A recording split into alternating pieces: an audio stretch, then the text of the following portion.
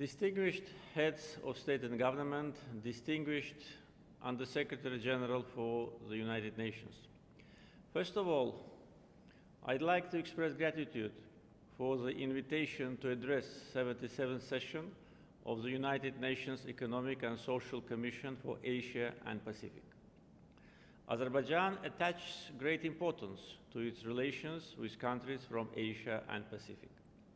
COVID-19 pandemic exposed the world countries to new challenges. The government of Azerbaijan has taken necessary steps in countering pandemic from the beginning. In order to mitigate the impact of coronavirus on the economy, support business, and ensure macroeconomic and fiscal stability, the solid socio-economic stimulus package has been released.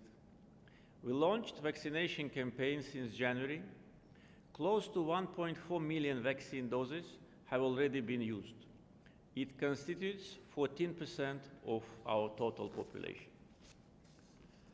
However, the efforts taken on the national level only are not enough to successfully eliminate pandemic. Azerbaijan is on the forefront of the efforts to mobilize global action against pandemic.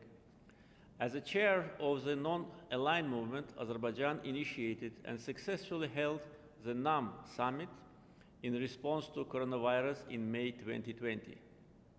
The special session of the UN General Assembly at the level of the heads of state and government was held on our initiative last December. We are deeply concerned by vaccine nationalism and unfair distribution of vaccines among developing and developed countries. More than 30 rich countries ordered 53% of the world's supply of vaccines. Azerbaijan, as a chair of NAM and in its national capacity, will continue its struggle for the just distribution of vaccines worldwide, as well as access of developing and least developed countries to vaccines. Recently, the Human Rights Council unanimously adopted the resolution on equitable access for all countries to vaccines put forward by Azerbaijan on behalf of the non-aligned movement. Azerbaijan provided humanitarian and financial assistance to more than 30 countries in relation to coronavirus, most of which are least developed countries. Last year, Azerbaijan put an end to nearly 30 years of occupation by Armenia of almost 20% of its territories. As a result of occupation and ethnic cleansing policy of Armenia, more than 1 million Azerbaijanis were expelled from their native lands. In 1992, Armenia committed the Khojaly genocide, killing 613 innocent civilians, including women and children.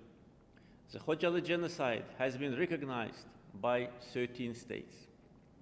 The United Nations Security Council adopted 4 resolutions in 1993 demanding the full, immediate, and unconditional withdrawal of armed forces of Armenia from all the occupied territories of Azerbaijan. However, these resolutions were never implemented by Armenia. I invite partner countries to join efforts to propose an elaborate mechanism of implementation of UN Security Council resolutions in order to avoid double standards. We all witnessed that some Security Council resolutions are implemented within days, but in our case, they remained unfulfilled for 27 years. There was no hope that Armenia would comply with demands of the Security Council resolutions. No pressure and sanctions was imposed on Armenia throughout all these years. Instead, Armenian military political leadership was threatening Azerbaijan with new war for new territories.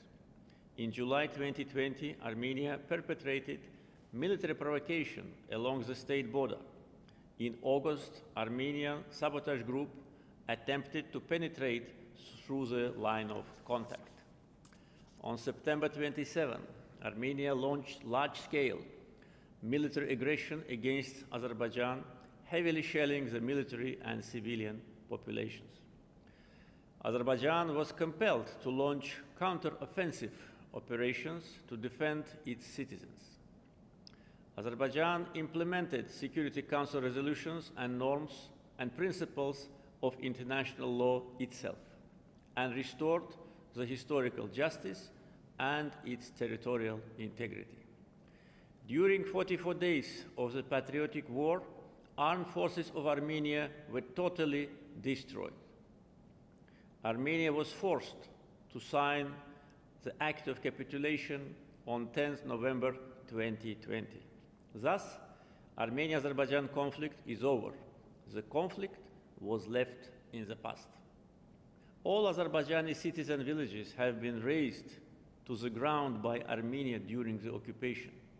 Agdam city is called Hiroshima of Caucasus by foreign experts.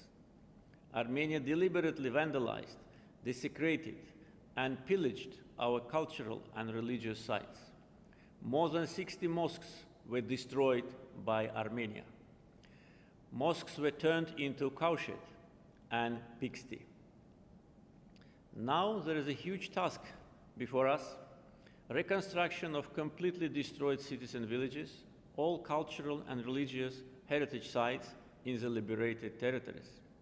Smart city, smart village, and green energy concepts will be applied in the process of reconstruction. I invite companies from friendly countries to join the large-scale reconstruction in the liberated territories, the size of which is 4 times larger than Luxembourg.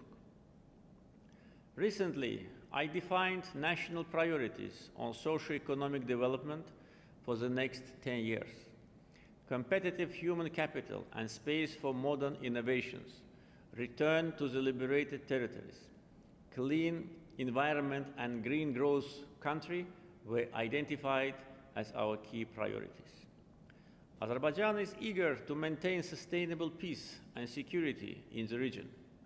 Azerbaijan has made enormous contribution to the launch of regional connectivity projects such as East-West, North-South, North-West transportation corridors. We are now working on the realization of Zengezur transportation corridor, which will be an integral part of the East-West corridor connecting Asia and Europe through Azerbaijan. The corridor will allow Azerbaijan to strengthen its position as Eurasia's transport and logistic hub. I invite partner countries from Asia and the Pacific to consider the potential of this regional project. Thank you for your attention.